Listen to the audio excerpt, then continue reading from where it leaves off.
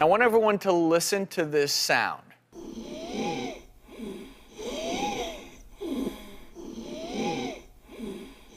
the reason we're playing this sound is because you might hear a noise like that and just assume that, oh, that's wheezing, it's asthma, but not all wheezing is asthma, and you can often have a misdiagnosis if you don't have the proper testing.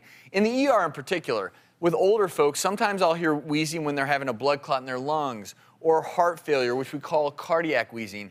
But in kids, it could be a condition known as vocal cord dysfunction.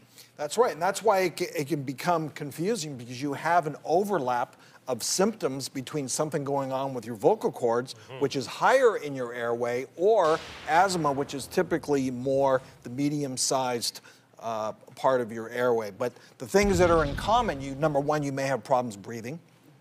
Number two, you may have noisy breathing, whether it be wheezing, stridor, just an abnormal sound to your breathing. You may have tightness in your throat or chest, and you may have coughing. And like you said, unlike asthma, which occurs deep in the airways, if you look at this animation, vocal cord dysfunction happens at the level of the vocal cords or larynx, and you'll actually have laryngeal spasms there where the vocal cords are. What that does is that causes obstruction of the airway higher up. You'll get that stridorous, wheezing type of sound.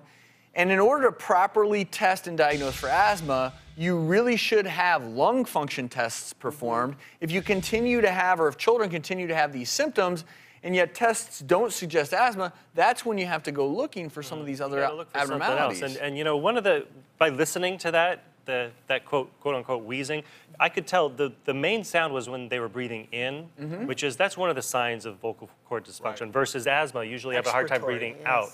You know, there's a study at Columbus Children's Hospital that showed that 12 out of 17 adolescents that were admitted for asthma symptoms actually turned out to have a bit of vocal cord dysfunction as well. And it's important to realize the difference.